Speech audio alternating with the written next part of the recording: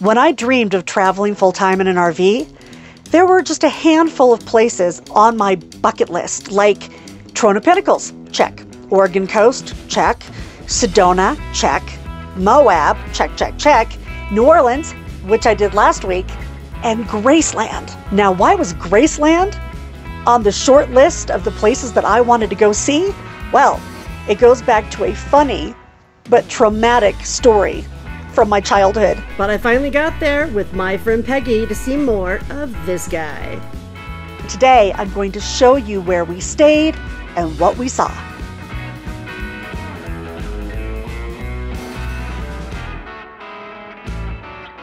Dreaming of traveling is one thing, but actually getting there is another. Plus, there's only so much summer to go around. So I was really excited this year when I finally made it to Graceland. If you've been following my channel before this, you may have seen me go from Quartzsite, Arizona to Las Cruces, New Mexico, to Big Bend, to Marfa, Texas, to beach camping on the Texas coast, Lafayette, Louisiana, New Orleans, which was last week, and now Graceland. And by the way, if you're wondering what all those other pins are all over the map, those are the locations that I share with my patrons. Frankly, Memphis is kind of a mixed bag.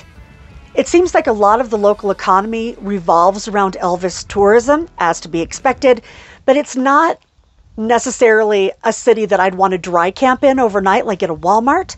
So my friend Peggy and I actually stayed at the Graceland RV park, which is just adjacent to the museum.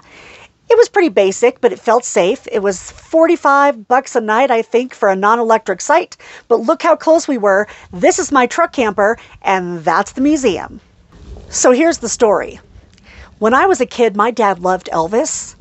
In fact, we were not allowed to listen to any other music in our house except for maybe the Four Lettermen. If you're under 50, you can look that up. So when Elvis died in '77, a very emotional, apparently, 8-year-old me was inconsolable. I cried for days. Why?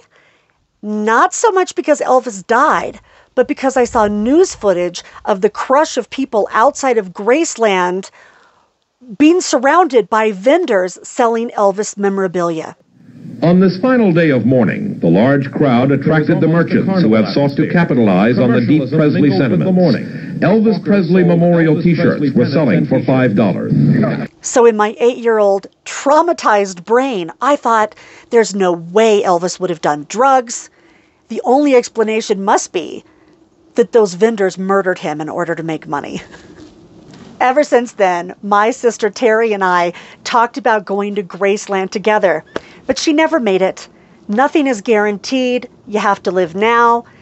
Not everybody makes it to retirement so that they can travel. I decided not to wait, and it was the best decision I ever made. Peggy and I walked right over to the museum complex where we got tickets, and I have to tell you, it wasn't what I was expecting. First, the exhibits inside of the museum, which I'll show you in a little bit, were massive. I mean, like Smithsonian level, huge. Rooms and rooms and rooms of stuff. And of course, with each one, you had to exit through the gift shop. But second, Graceland, the house, is tiny. Now, I don't know what the typical size of a celebrity mansion was in the 70s, but I was really surprised when we got over there how small the rooms really were. I was also surprised that the museum is on one side of the street, but Graceland, the house, is on the other. So in order to get over there, you have to get on a bus and go on a tour.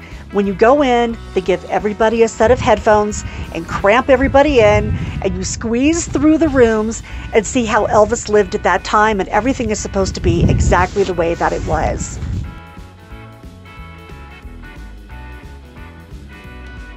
I mean, look at this kitchen. It's so 70s and so tiny. And then after that, we saw the famous safari room, which was very cool. And then we went downstairs where I guess they did a lot of entertaining. And there were bars and billiard rooms in one room with a couple of couches and a bunch of TVs. And on the tour, they said that celebrities would come over and everybody would pack down in there along with the big entourage and hang out, which I thought was really interesting.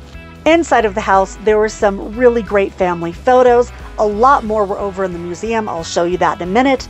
And they had a little reproduction of the house that Elvis was actually born in, but then we made our way outside to the meditation garden where Elvis and his family are actually buried. Now, I did not know this until I got there. Elvis was not originally buried at Graceland. They had a public viewing of his body for 2 days at Graceland, and that's why there were thousands of people outside trying to get into the gates for that viewing, and there was all that news footage. That was only for 2 days. Then they moved his body to a local cemetery, and that lasted 6 whole weeks.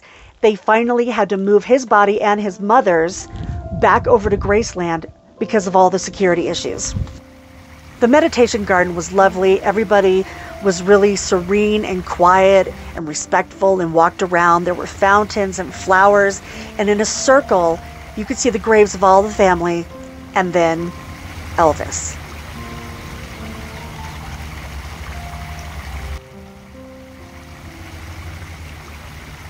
Then we got back on the bus and headed over to the museum for the rest of the day. They had exhibits of all of his stuff, his cars, his motorcycles, his gold records, and more gold records. And a whole bunch of his costumes. And more costumes. And more costumes and more costumes. You get the idea. And then, one of my favorite things was the exhibit of all of his movie memorabilia.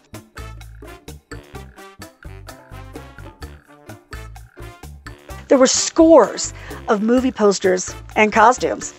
And then we got to an exhibit that surprised me. It was a huge room full of memorabilia from Elvis's time in the military. And I saw a bunch of photos I had never seen before, and of course, more costumes. But my favorite part of the museum, and even the tour, was an interactive exhibit where you could sit in like a little toy golf cart with a screen in front of it and pretend like you were driving around Graceland, or you could go to these stand-up screens where you could choose one of Elvis's costumes and see yourself in it, or you could be added onto one of Elvis's movie posters, and you could even have Elvis sing to you if that's what you wanted, and I did.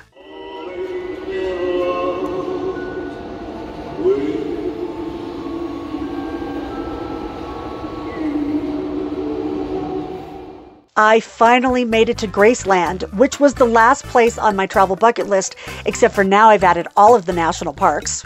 So where to next? All I know at this point is I'm going up and over. And when I do, I'll take you guys with me and, of course, add new places to the patron map. I'll see you guys next week. Until then, I hope you're all doing well out there. Have happy travels and be free.